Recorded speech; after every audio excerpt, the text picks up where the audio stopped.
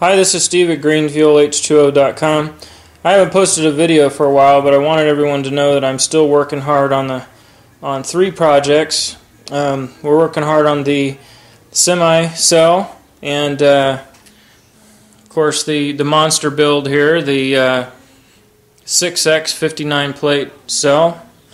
And then we're also working on a separator cell that been working on actually for almost a year now with a partner, and that's coming along pretty good too.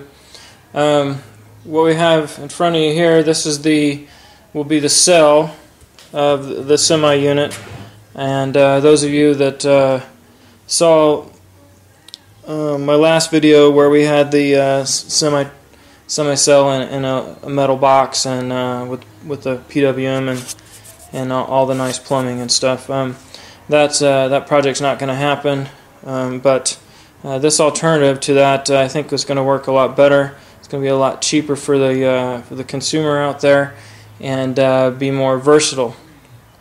So what I've done is we don't have a big metal box. What we have is the cell, the main tank, and an auxiliary tank. And what this is going to allow you to do is to be able to install it on any kind of big diesel truck. The other unit was big and bulky, and you could only be installed on certain trucks. So this is going to enable you to be able to fit the different components where you have room, and be able to use this technology on your semi. So what we have here on the cell is it's a 42 plate cell. It's a 6 and 2, and the reason why I've done that is the electrolyte that I'm going to run in this is going to be 18+% KOH, so that it doesn't freeze in the winter. I know the last cell you saw we had a heater and a pump, and those kind of things aren't going to be needed. So this is the main tank. Just show you the main tank here.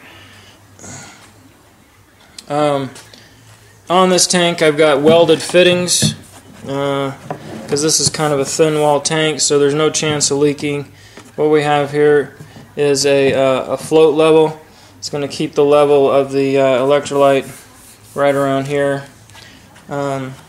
You can see the welded fittings here, heavy duty fittings. Nothing's going to leak on this. On the top here we have the HHO outfitting, and this is the auxiliary water fill fitting.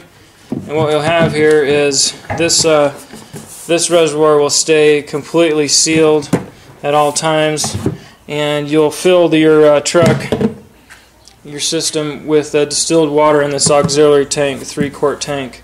What you'll do is you'll just put distilled water in here, cap it off, and it will feed the main tank with distilled water. So there's no need to get in here and mess with the KOH because it's going to be a high concentrate. Once you fill it, you don't want to mess with it again. So that's going to keep it from freezing. You're going to say in the wintertime this tank's going to freeze. Yeah, it's going to freeze. In the wintertime, what you'll do is you'll cap off this tank and you'll just fill directly from here in the wintertime. It's also going to have a current limiting PWM to control the whole system, and that is I'm going to start testing on this probably next week, so this is getting closer to being done. There's going to be a good price point on this too. I think you'll be satisfied with the price on that. The Monster 6X cell. The reason why this one's going so slow is because I can only work on it when I have the funds to do so. If you can imagine, there's a lot of money going into this, just in stainless and materials. But what we got here is this is what we're going to do next. Got our tank there. It's a 2.5 gallon tank. We've got some strut here that we're going to mount the tank, and then off the bottom of this I'm going to take what I've learned from all the testing of the 118 plate cell. I'm going to build the plumbing to where this will flow really smoothly.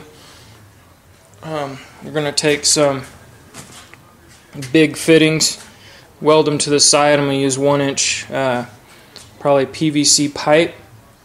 It'll go down into a manifold and then feed all 6 cells. The electrical setup on this, I've got the controllers, all the parts here for the controllers. I'm going to put those together. I've got the panel. I was able to purchase the panel. I'm going to use this panel here. All the electric is going to be inside of that. And we'll be working on that soon.